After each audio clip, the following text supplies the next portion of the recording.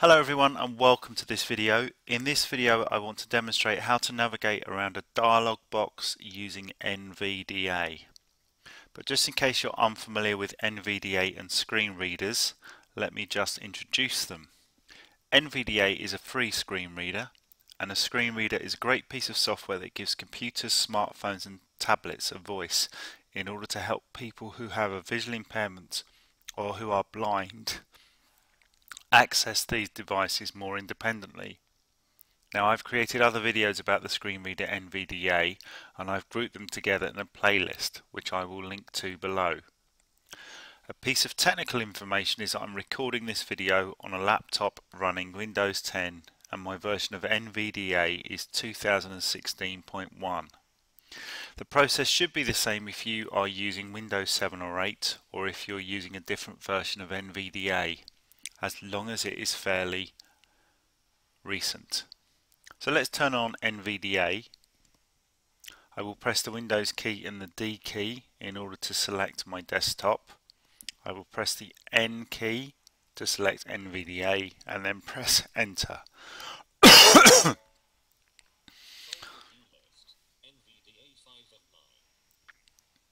So before we start, let me clarify what I mean by a dialog box. A dialog box is a box that appears on your screen when you instruct your PC to do something, such as to save a document, open a document, or search for a document. There are many more actions that we will take that will cause a dialog box to appear, and so they are a regular feature of our computer lives. Luckily for us, all dialog boxes have the same structure even if their contents are different, and they do always seem to be full to the brim of folders and files. On the screen now is a dialog box that has appeared after I pressed the Control key and the S key.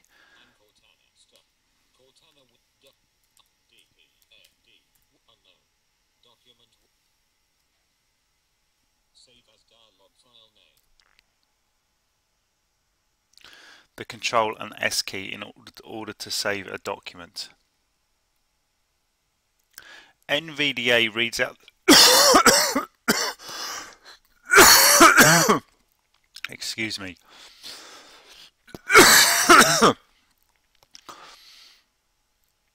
NVDA reads out the type of box, save as dialog, before quickly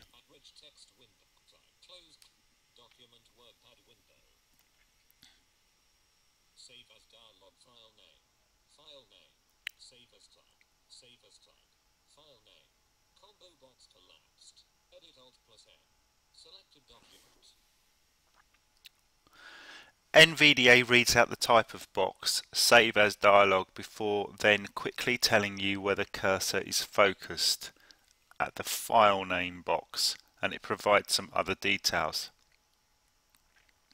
Now the same thing happens if I want to open a file by pressing the Control key and the O key.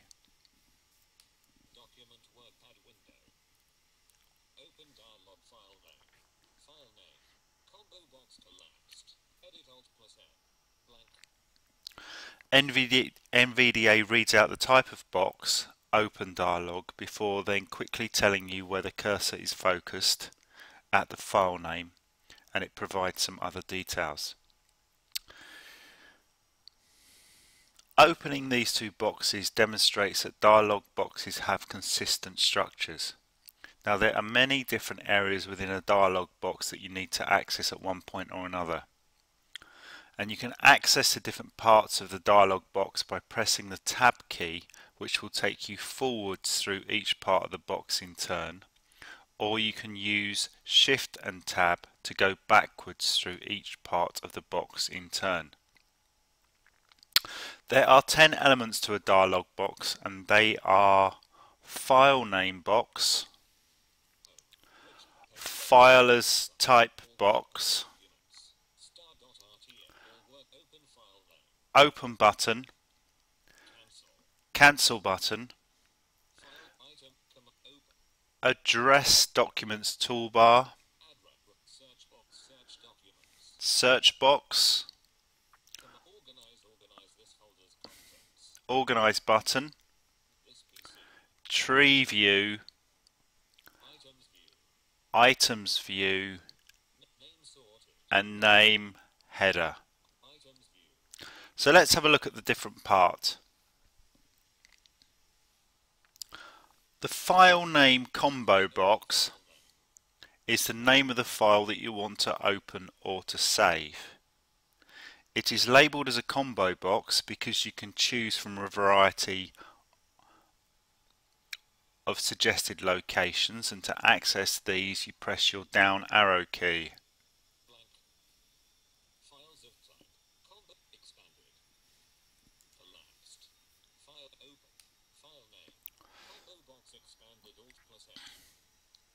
Pressing the tab key takes us to the File as Type box.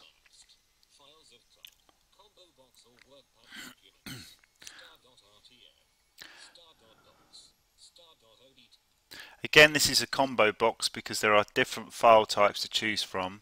NVDA will read out the different file types. To access these options, press your down arrow key.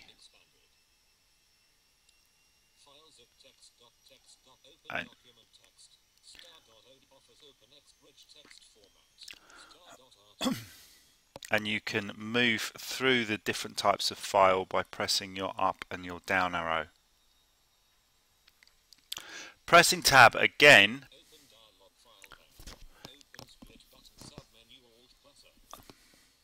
gets us to the open button. NVDA describes this as a split button because if you press the down arrow, then you are given a choice between opening two different versions of documents. If I'm honest, I'm not quite sure what the differences between these two choices are. Pressing the tab again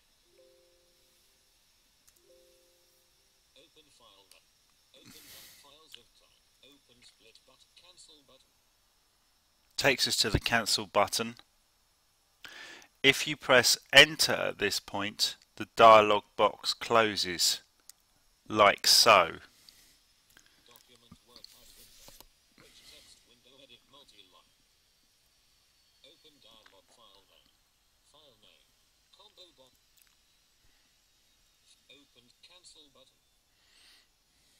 Pressing tab again takes us to the address documents bar.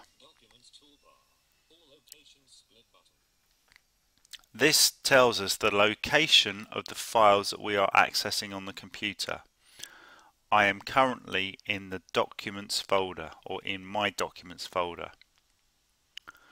If you press your down arrow, a menu expands displaying other locations to access documents from on your PC, such as the desktop, like so. Pressing the tab takes us to the search box. You can search for a file in the current location there. Pressing tab again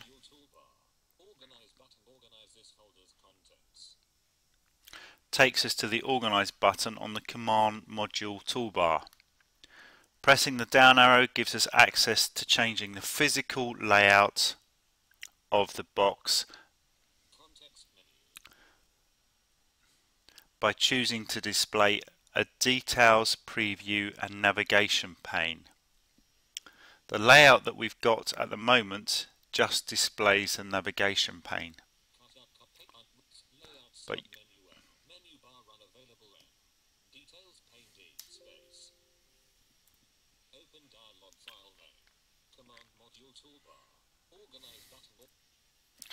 and you can see that I have added the preview pane there as well. Pressing the tab again takes us into Tree View, or a detailed view of all the different folders within this PC. This Tree View essentially gives us a much more detailed look at the files and folders than is possible from the address bar, which we accessed earlier.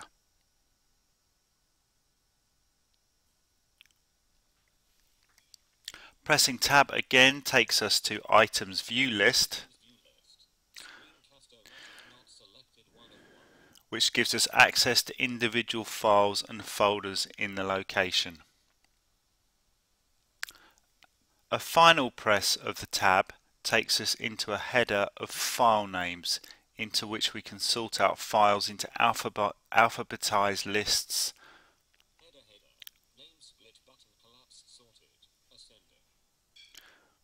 Which I don't need to do as I have so few files, but if I were to press my down arrow,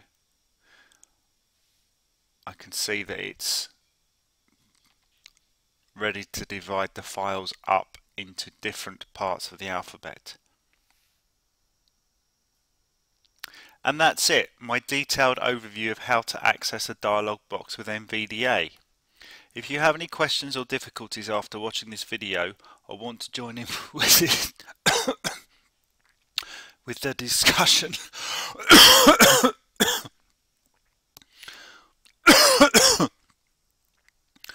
please do so below. What parts of the dialog box do you tend to access the most? Let me know. Thanks for watching.